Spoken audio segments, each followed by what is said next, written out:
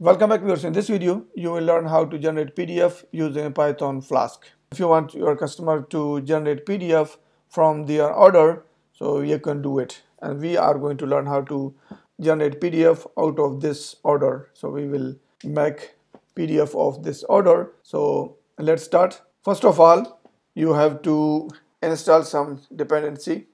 So I will just come here, write Google and write PDF kit Python, and if you click here, and this will show you have to install this, install PDF kit and install WK HTML2 PDF. So main thing is this one sometimes makes problem for you and you have to install this one manually, and if you cannot install from here, if you click here, this link will take you their website WK HTML2 PDF, and here if you scroll down, this will show you how do I use it, and then you have to click here for the download, and you can see these all are the type. If you are using a window, you can download and install this for the window and Linux and Mac for all. So I have already installed this one and also PDF kit, so I don't need to install it again. I will just come here, pull my terminal, and here, so I will just write here pip install PDF kit. So here you can see the requirement already satisfied. This PDF kit is already installed in my machine, so I don't need to install. So what I can do, I will go one step back and here run my server python run.py, and you can see now my server is running. So I will open my VS Code here. Here you can see we have this route of orders. So first of all, I have to import this PDF kit, import PDF kit. So next thing what I can do, I will come here always down. So here you can see we have this route of orders. I will just copy this all, so we don't need to type it again, and I will come just here and paste it down. I will just write here get underscore PDF. So here I will just copy and paste it here.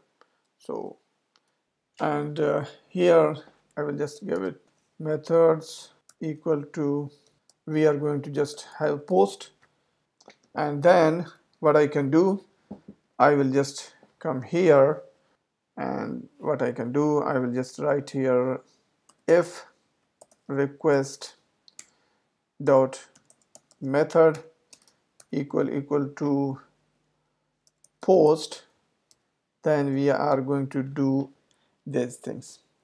So I will just come here and give it one tab. What it will do, I will just remove this else, we don't need for now, and this one I will give also one tab here. I will make this return a variable. This will be rendered. I will just make it rendered equal to render template, and this one order I will change it as PDF, and this subtotal we don't need. Here I will write just PDF equal to PDF kit from string, and here we will pass this rendered, and then second parameter will be false, and then I will write here a response. This will be equal to make response. I guess we didn't imported this make response. This will be here inside the Flask, so we have to import this make response. So here now I will come here, response will be equal to make response, and here we will pass this PDF variable. After that I will write here a response dot headers, and then square brackets. Inside we will write the content dash capital T type equal to application slash PDF. We are going to get this PDF application, so slash PDF. So second here will be response dot headers, and square brackets. Inside here we are going to write this content dash disposition position, and D should be capital, should be equal to, I'll write here inline. So inline will be just, it will generate, and if you write attached, that will be downloaded. So we will demonstrate that well later. So then colon, and file name, this will be equal to, I will just give it this invoice here. So if you want, you can give file name, no problem. So I just write dot PDF. So this will be our file name. Then we are going to return this response. If we have their post, this should be inside this post, not outside. So this one I will make it inside the post. I will come here, and here we are going to return redirect. I will just redirect this to orders. So URL for orders. So I will come here, we have this orders. I will just now redirect here. Let's see how it is working. Now this page is completed from here. What I can do, I will come here in customer. So here you can see we have order register. I will just write here pdf.html, and then I will come here order.html. I will just copy everything from here and paste inside pdf.html. What I don't need here, this navbar, so we are not going to print navbar here. Then I will come here in order.html again. So we have to give URL link here. This will be URL underscore 4, and here I'm going to give the link of, we have here get PDF. So I will copy this get PDF from here and paste it here, and then after that I will just give it a variable. This will be invoice, and this will be equal to orders dot invoice.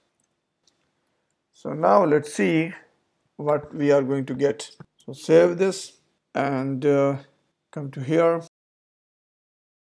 Okay, so our program is not running. Try to run the program again. Okay, let's see. We have this, if I click here, so the file is not allowed. Why not allowed? Let me see. Okay, so file is not allowed.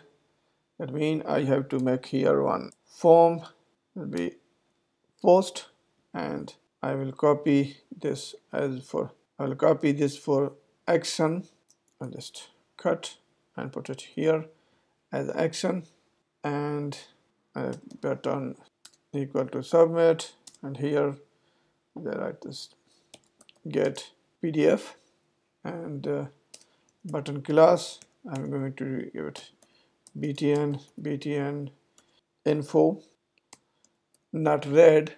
I just remove this A and cut this and put inside this TD here. So now let's see how it is working. So I come here, refresh, and okay, we have the problem. If you go down here, you can see error failed to load file static CSS bootstrap man and with network status code. So what we can do, we will come here in bootstrap, and you can give your own CSS whatever you want, but here I just use the bootstrap. and I will come here and copy these all and come to here in our pdf.html. I will just paste it here, and there the title I will make it get PDF, and this is the title. And for the HTML body, and I will just remove this part from here, and after this end content I will put it here. So now let's see if we are able to generate PDF and still we are getting this error. Let's try. Okay, our server is running. So if I click now here, and you can see here we have our PDF, and here you can see the colors and everything. And yeah, so I will come here. We don't need this get PDF here. I will just remove it, and this checkout we don't need. I will just remove it. And here then if I come and do it again, you can see here now this is our PDF. So if you want to give some style, you can give style. Suppose if you want to bold this invoice, so you can come here. We have this invoice numbers here. I will just write here B and paste it here, and I will refresh here again. So now you see this one is bold. And if you want to give it custom style, whatever style you like, style, and I will just write here float will be right. So if I make it float right, now you can see we have. So now you see this one is float right. So you can give CSS styles and whatever you want. Oh, like this you can generate PDF. And here is our code, and this is all about calculating things. And here we just put these small check here, and back response and PDF kit, and then response headers, and here inline. You can make it like attach, and then semicolon attach, and then if you come here, go back and generate PDF, and you can see here now it asking for the download. If you download from here, and that is your file, and you see here down, and this is your downloaded file PDF. So here is the file name, you see. So like this you can generate PDF, and also you can give it CSS style. And suppose if you want to remove this borders. So that's all for this video. Thank you very much. See you in next video. Take care. Bye bye.